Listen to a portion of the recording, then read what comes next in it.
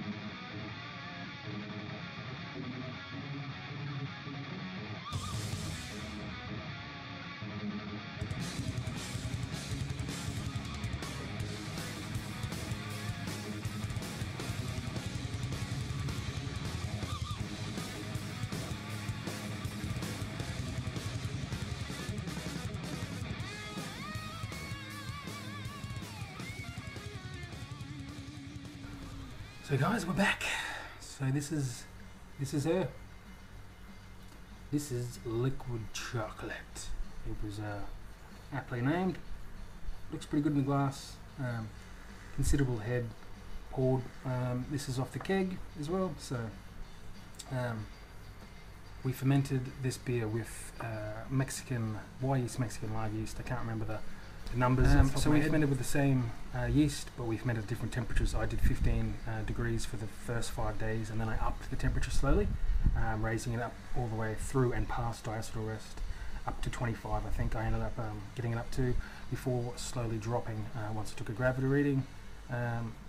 at 1017, 17 that is, not 70 obviously, and this was a 1063-ish beer. Expecting it to come down quite a little bit more, but because of the amount of chocolate malt in there, specialty malts was a big part of the grist and this beer. So Luke did his lower. He did 10 degrees, I think it was 10 degrees for whole of the primary stage, and then cold crashing and kegging, and yeah, so this is it. Well, it smells absolutely delicious, like yeah, like I say chocolate, but like cocoa, like cooking chocolate or something. Yeah, it's reasonably clean. Doesn't have a lot of tannin sort of grain husk thing going on, which I was worried about because through the process, you know, I was getting all those off flavors, characteristics and stuff, even in the tasting. To me, it just smells like a real nice, deep, dense chocolate, cocoa, cacao, even cooked chocolate kind of thing.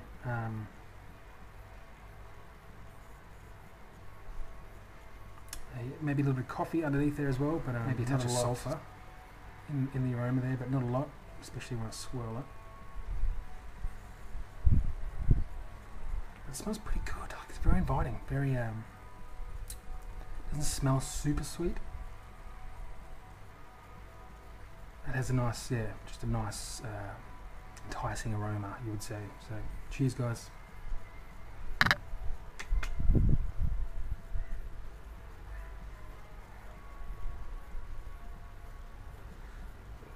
Sorry. Ooh. I can't say too much about appearance, right? Besides the head. I don't know if you saw that, but the head is very tanned, darker head on there, like a chocolatey.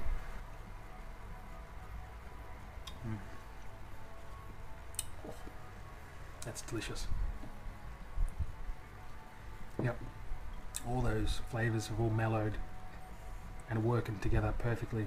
I will say though, it doesn't come across as a Schwarz beer or a black lager. It's more like a porter, like maybe a Baltic porter.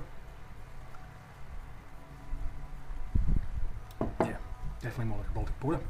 It's got the residual body and sweetness, not dry. 1017, you'd probably imagine that as well. But yeah, it's a very, very tasty beer. It's just not really to style.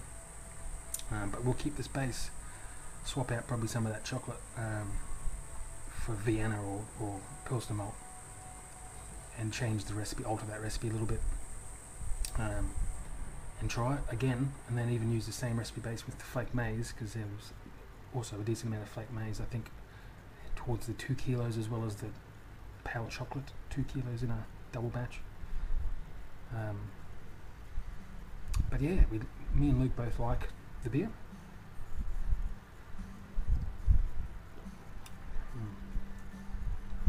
It's just a really tasty beer. Very tasty lager. Baltic porter, I guess.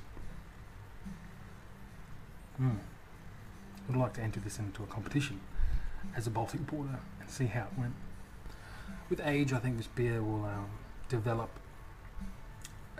even to be even nicer. It'll just clean itself up even more, which at the moment it's pretty clean now, and it's getting on age. So,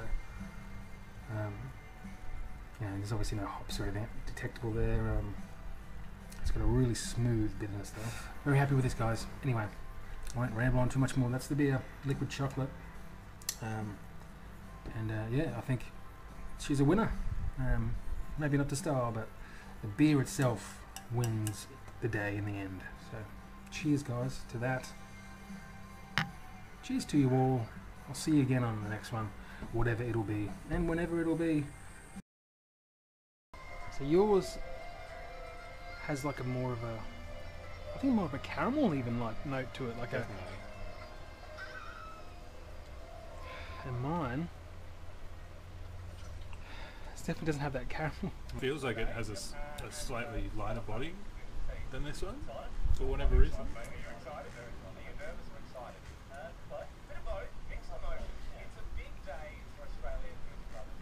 Yours seems sweeter. Yeah. doesn't it? This is drier, this is sweeter. Yeah. Both of them finished at 10:17. Yeah. That's funny, you finished at 10:17 Yeah, as well, right? yeah. They both finished at the exact same final gravity, Yeah. fermented completely different temperature ranges, and yet the flavour is so different.